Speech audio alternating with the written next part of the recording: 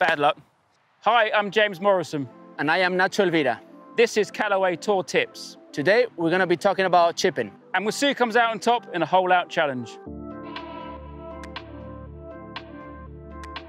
Nacho, here we have a flop shot, first shot of the day. For me, my go-to is all about speed. So I'm all about low loft at the start and then just be confident with the speed. So I feel like you can hit the cameraman at the back there.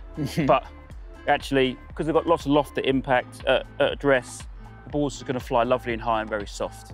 So that's all I kind of work on, is just confidence, speed with lots of loft. Hopefully, you pop up in the air. Exactly. Something like that. Yeah.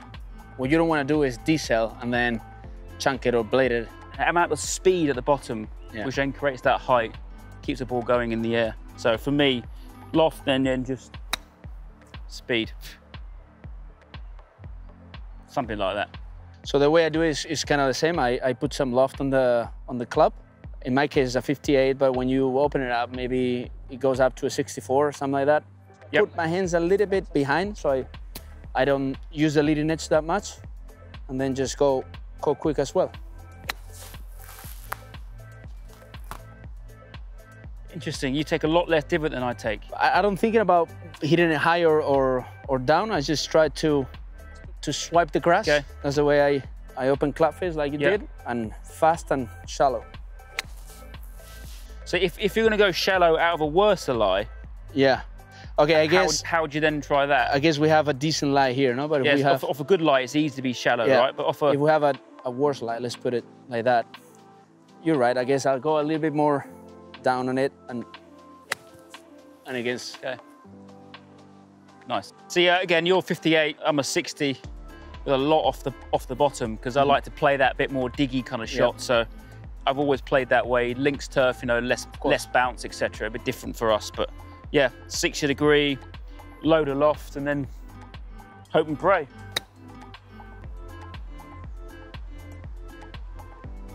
Money. Flop shot done. Should we wander over and do some more chipping shots? Let's do it.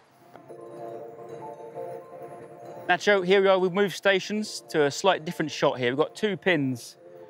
One more, I guess, more of a chip and run kind of shot, one to a back flag. I play it with one club, my lob wedge, and move things around slightly to play different shots. So if I can't chip it well with one club, I'm not gonna be able to chip it well with 4 clubs. So I try and stick to one club.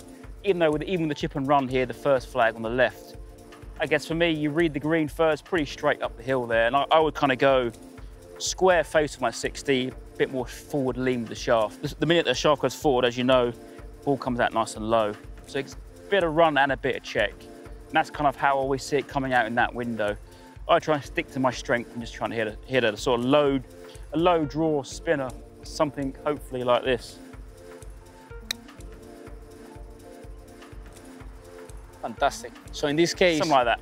You use the same club, but you work with your loft. Correct. So the loft and almost trajectory. And the line of the swing changes, because for me, it's a semi chip and run, but not really the sort of historic chip and run that you kind of normally would play. Oh, fantastic. And then obviously you've got the further back flag. I guess you can almost see that's chip and run too, but I like to take as much of the trouble out of play as possible. So you've got up slopes, side slopes. So for me, I'm looking for that one bounce and stop. Yeah. So if again, it's the same sort of thing. I'll play a ball slightly back, square face, and a slight little low draw to spin it in there.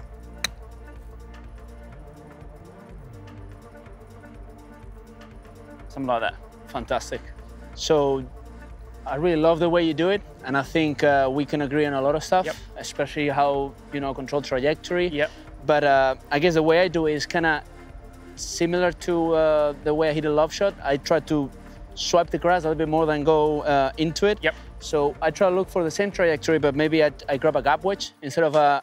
That's a gap wedge. What loft's on that? This is a 52. Okay. So I got a gap wedge. So I try to find a spot just at the beginning of the green to let it release all the way to the pin.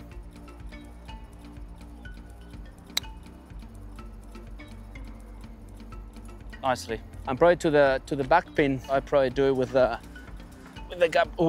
lob wedge, and kind of the same way you do it. I probably put it a little bit, back on my stance, to have that ball flight trajectory with a little more check. Nice. That way. For me, it's all about feel. When you kind of learn how to feel that distance. But for me, I try and add a little bit of technique in there. So, especially chipping a longer chip, about connection. So you see a lot of amateurs get out of connections where the duff and the thin comes in. So for me, a simple way is I get a glove and I put it under my right armpit. And that just allows that little bit of connection whilst attaching that to a feel of how far it's going to go. So it comes out, you know, you're disconnected. So I can attach the feel to a little bit of technique and the same thing. So that gives me the feeling of connection. I can keep the speed at the bottom of the arc and then I can spin it. All right, Nacho, talking about drills and games. Game I play at home with my buddies on the chipping green is first to hole wins. Fancy a challenge? Always. Perfect, let's go. All right, James, so we move closer to the green. Are you up for the challenge? Very much so, yes. First one to hole out wins. Correct. All right? Bring it on, Nacho. Let's go. Nice. Stay up. Oh. So this is going to go in.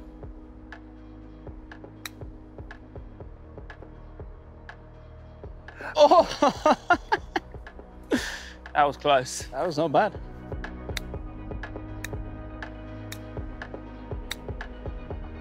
Nicely played. He's made it. Oh! Bad luck.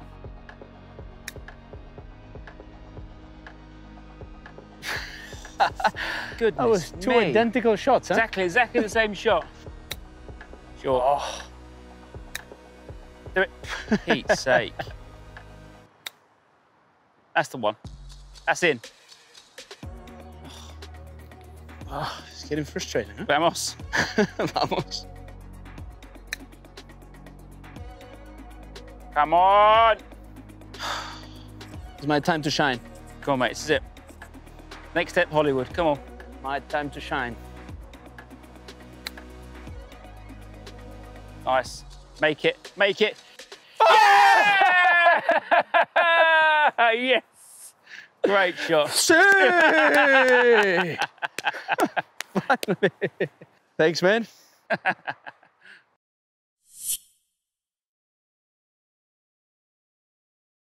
To watch another European Tour video, click here, and to subscribe, click here.